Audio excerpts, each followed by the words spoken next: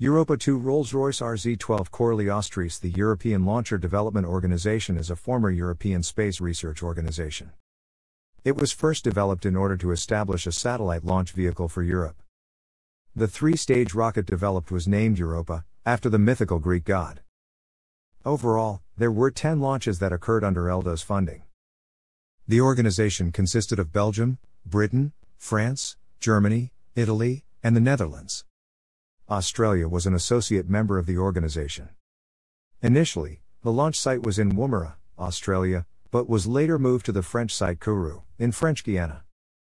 The program was created to replace the Blue Streak missile program after its cancellation in 1960.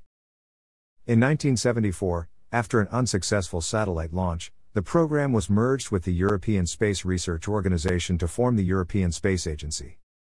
After the failure to launch a Britain's Blue Streak missile, Britain wished to use its finished space launch parts in order to cut losses. In 1961, Britain and France announced that they would be working together on a launcher that would be capable of sending a 1-ton satellite into space. This cooperation was later drafted into the Convention of the European Launcher Development Organization, which Italy, Belgium, West Germany, the Netherlands and Australia would join. Australia, although not a part of Britain, as a member of the British Commonwealth and wartime ally, provided a sparsely populated missile launcher testing and development site at Woomera, South Australia. The original intent of this organization was to develop a space program exclusively for Europe, excluding the UN or any outside country. The initial plans for the rocket were proposed in 1962. The rocket created was called the ELDO, later renamed Europa 1. It measured 31.7 meters in length and weighed more than 110 tons. Europa 1 was planned to put a payload of 1,000 kilograms minus 1,200 kilograms into a 500 kilometer circular orbit above Earth. The three stages consisted of the Blue Streak stage, the French Coralie stage, and the German stage. The first stage, the Blue Streak stage, was to fire for 160 seconds after launch. The second stage, the French Coralie stage, fired for the following 103 seconds. The third and final stage, the German stage, fired for an extra 361 seconds to launch the rocket into Earth's lower orbit. The first stage was a development of Blue Streak and was built in Stevenage, Hertfordshire, UK in June 1964. The first stage, F1, had its first launch at Woomera, South Australia. By the middle of 1966, ELDO decided to change Europa 1 from a 3-stage launcher into a 4-stage launcher that was capable of placing a satellite into geostationary transfer orbit. Following this decision, in 1969, many unsuccessful launches of Europa 1 and the resignation of Britain and Italy prompted a reconsideration of ideas. In 1970, ELDO was forced to cancel the Europa 1 program. By late 1970, the plans for Europa 2 were created.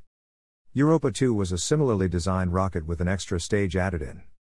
The funding for Europa 2 was supplied 90% by France and Germany. On November 5, 1971, Europa 2 was launched for the first time, but unsuccessfully.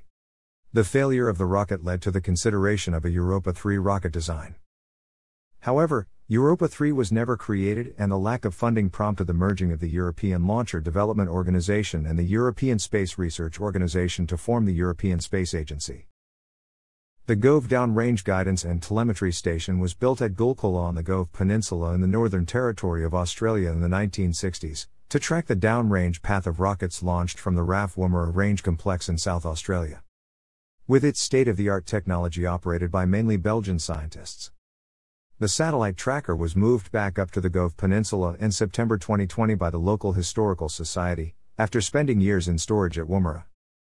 Overall, the European Launcher Development Organization planned 11 launches, only 10 of which actually occurred. Of the 9 actual launches, 4 were successful. 4 other launches were unsuccessful and there was 1 launch that was terminated. The first launch, F1, occurred on June 5, 1964, which tested only the first stage of the launch and was successful.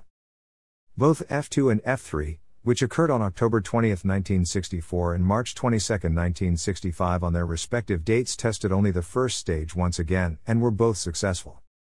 The fourth launch, F4, occurred on May 24, 1966.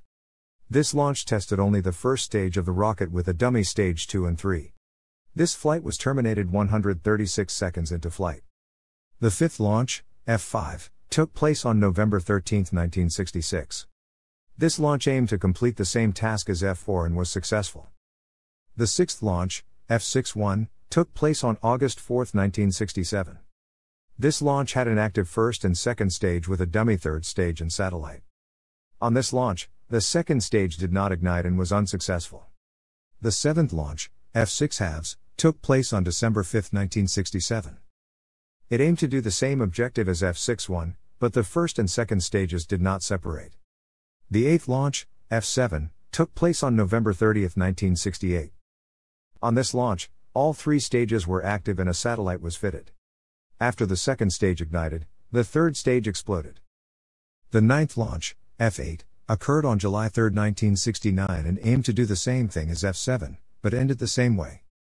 The 10th launch, F9, occurred on June 12, 1970 and had all stages active with a satellite fitted. In this launch, all stages were successful, yet the satellite failed to orbit. After this launch, ELDO began losing funds and members and was eventually phased into the SRO to create the ESA.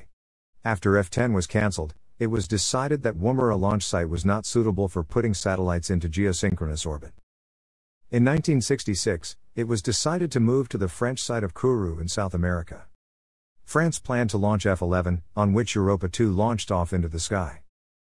However, thanks to the static discharge from the fairings traveling down to the third stage sequencer and inertial navigation computer, they cause it to hang and malfunction, signaling the range safety officer to destroy it. The launch of F12 was postponed whilst a project review was carried out, which led to the decision to abandon the Europa design. Thanks for watching.